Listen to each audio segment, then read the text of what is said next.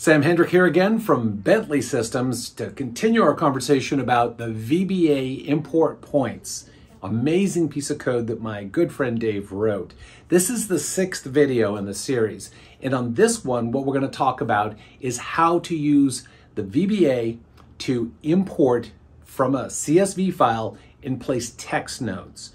Now, this is probably, to me, one of the least common uses of this tool, but I'm covering everything. So behind me is the web page where you can download the VBA.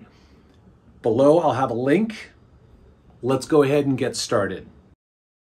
Okay, in this video, what we're going to be doing is we're going to be using the import points VBA, and we're going to be importing from a CSV file and placing some of the data as text nodes.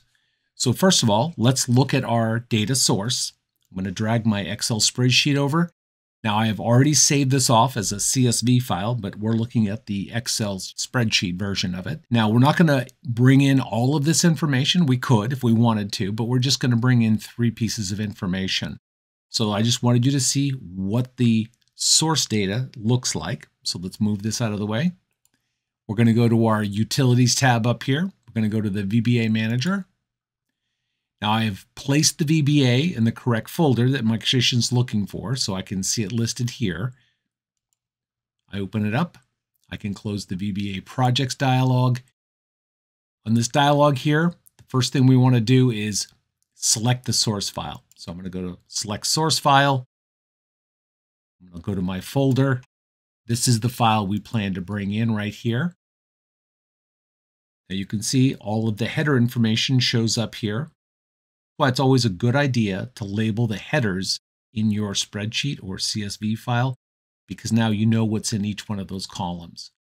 The output to method, we want to change that from cell. We want to make it text node. We still have our longitude, latitude, and elevation, but we have all these additional lines here. We have actually up to 16 lines, and that will make a difference in how we drag and drop over the data. So we are with longitude, latitude, that's already set correctly, but if it wasn't, if we were dealing with northing and easting or X and Y, we could change that by going to the settings/about, and there's a checkbox for coordinates are in latitude and longitude. Now that's our situation, so we want to leave that checked, but above it is input file has header row. Ours does have a header row labeling basically what the content is of each column. This is a good thing to do, that's why we recommend it. So I'm going to click done.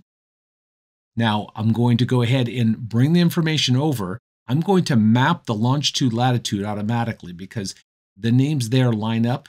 So I come down here to the bottom, it says, or click here to automatically map fields. Now it'll map the longitude and latitude easily, but the elevation, it took a guess at it. Health assessment is wrong, so I'm just going to double click to remove that. Now the 16 lines of information, I would have to scroll down to see all of them.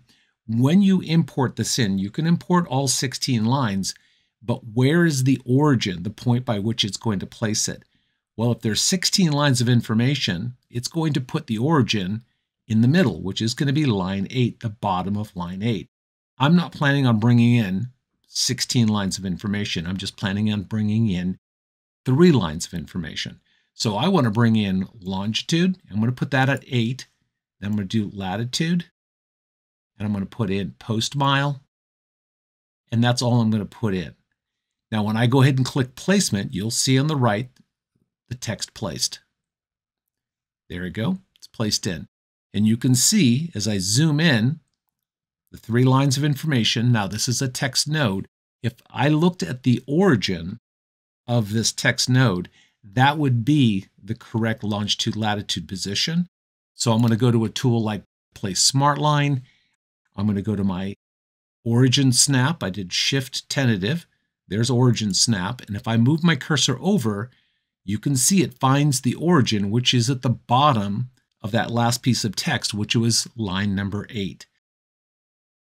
That's the origin. Now, this was just importing text. It wasn't planning on bringing in a cell or a point or anything like that. We do have other output to methods that let you do that, but this one was just bringing in a text node.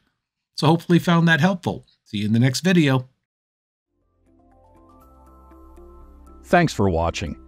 If you found this video helpful, please give it a like and share it with others. If you want to see more like it, please consider subscribing to this and Bentley's other channels. Thank you, and see you next time.